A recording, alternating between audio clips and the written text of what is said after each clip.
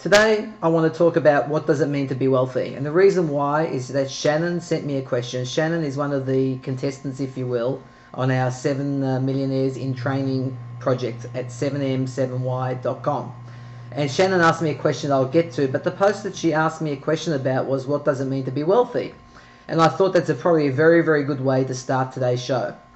Because I read a post by another blogger, I think it was Trent at Trent at the Simple Dollar.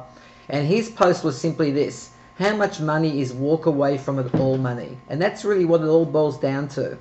You know, if you had a certain amount of money at a certain point in time, would you and could you and should you just walk away from it all? Now that's up to you, but the question is, how much is that amount of money and when? So for that reason, I actually don't like it when people give numerical definitions of wealth. So if I say I have $7 million in 7 years, does that mean I'm wealthy? Not necessarily.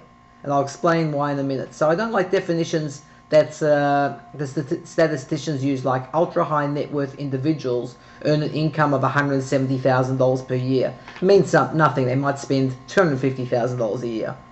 I don't like definitions that say that you're rich when you have $1 million, $5 million, or $10 million in assets, not including your primary residence. That doesn't mean anything to me either. And if you've read The Millionaire Next Door, has anybody read The Millionaire Next Door? I'm sure a few of you will say yes on the chat. They came up with this rather convoluted formula that to me is absolutely meaningless. I looked at it when the book came out. I looked at it on my way, on my own journey. It didn't mean anything to me. It still means nothing to me now. So I don't like those numerical definitions of wealth. I also disagree that wealthy people are people who can simply afford to live the current lifestyle without working. So somebody made a definition that wealthy people are folks who don't have to work and can live off their savings, pensions, social security checks, dividends, and any other non-work related payments. I don't agree with that at all. I mean, social security can change, dividends can change. These are cash poor people, and I don't really agree that they have a definition of wealth. They may be able to live their current lifestyle without working, but to me the current lifestyle is not necessarily a wealthy lifestyle. Others would describe then a wealthy lifestyle. If you can afford a wealthy lifestyle, then you're wealthy. Like as somebody said, European travel, upscale cars, very nice paid for home. Well, I had those things, and I had them well before I would have considered myself wealthy. So I don't think that what you spend your money on is any definition of wealth. There are plenty of people who spend a lot more than they can afford, and they look like they're wealthy, but they're not. That's where I agree with the book, The Millionaire Next Door, which I think debunks that myth.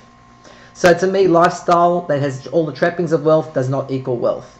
So what do I consider wealthy? And it's very simple to me. It's having enough passive income. That means that income that you generate without having to work, without relying on the government to give you a handout. It's enough passive income that you have in fairly stable investments that allow you to live the life that you want. And to me, it's got nothing to do with 70% of your current salary or 100% of your current salary or 120% of your current salary, because that may not go anywhere near to paying for what you want. So to me, wealth is then measured by two things, and the two things are: how much is your annual salary that you're paying yourself, no one else is paying it to you, and when do you need it by? And that to me is wealth, and we'll cover those subjects in future meetings.